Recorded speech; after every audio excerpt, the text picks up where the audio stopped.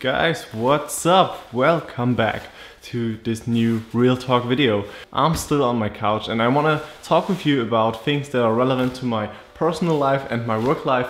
And today's topic is, will I stick with Sketch forever? And I think this is a very relevant question because I started designing in Photoshop.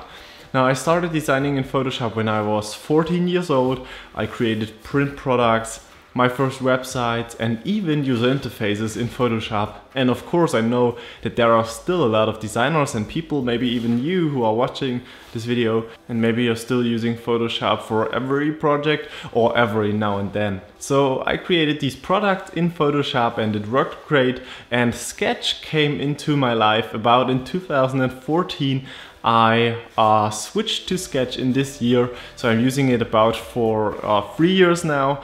And I gotta say, Sketch is, like, for me, for my process and my needs, the best app to create a website or a user interface. It may not be the best app to create anything, so it's not great for print products, but I think it's perfect for user interfaces, not just because of the features that Sketchapp has, but also because of the other apps like InVision, Marvel, and so on, all these apps that you can use in cooperation with Sketch. And you can really include those different apps, those third-party apps into your process really easy. And I think that's really the major advantage in comparison to Photoshop. So now the question of this video is, will I stick with Sketch forever? Because this was just my past, my story, how I got to switch from Photoshop to Sketch.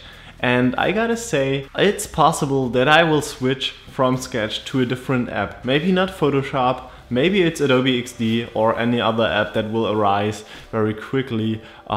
Sketch was also like coming out of nowhere somehow. I don't think that Sketch was even meant to be a UI UX design app. I think it was for icons and illustrations and so on, because it has amazing vector features. But they switched their focus, and now like every second or every designer is using Sketch for their designs.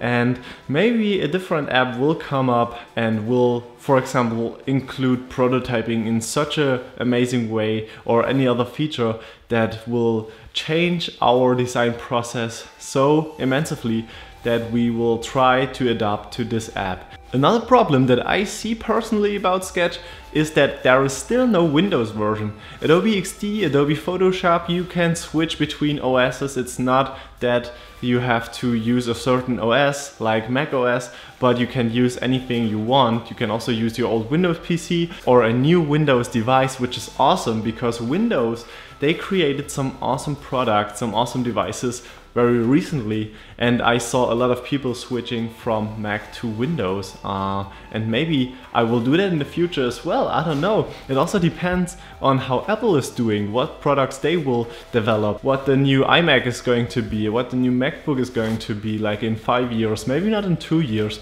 but looking at the long distance and some years in the future, I think maybe we will see a new Windows-dominated market of designers and developers. I don't know, Sketch is still just on Apple devices, especially on the Mac, and I think this is a problem. I don't know if they really think about that or if they are trying to solve this somehow.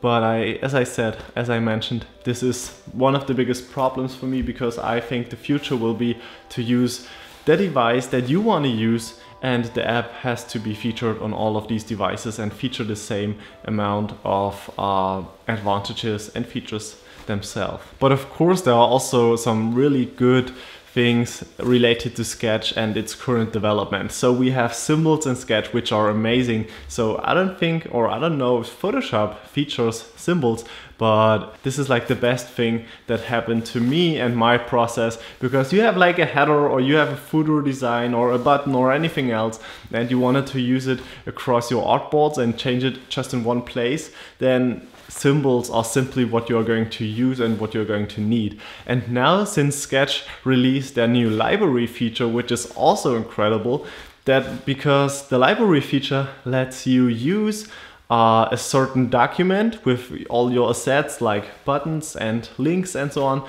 and they can be used in those different artboards, like on your homepage on your contact page or anywhere else, and you just have to edit them on this single document. So they work like symbols, so they are symbols in general, but it's possible, for example, to have a whole different document open on a different Mac in a different room in a different office. So maybe your developer is working on those assets, on those symbols, and you have your final documents opened up, so you can really collaborate with those people way better and way more than you could just in the past. So as I said, I think Sketch is really developing in a great way. I don't know what they will feature in the future years. Maybe they will incorporate prototyping somehow, or maybe they will try to solve other problems, and I think they are on a good way. But I don't know if the future in 5 years or so will be that we are all going to use Sketch, because if I look back like 10 years ago, everyone was using Photoshop for their designs, and maybe this will change as well, because nowadays I see almost everyone is using Sketch, and we don't know what will happen to Sketch, Apple, Microsoft and those other apps and other products that will arise very soon probably. So I hope I could give you some impressions of my thoughts about will I stick with Sketch forever. The answer is maybe. The answer is not no, not yes. We will see. And I'm really curious what you think about that. Are you using Sketch already? Or what do you need that you will jump from Photoshop or anything else to Sketch? So let me know this in the comment section. I'm really curious, and I hope you have a great and awesome day. So thanks for your time, and we see us in the next video. Bye.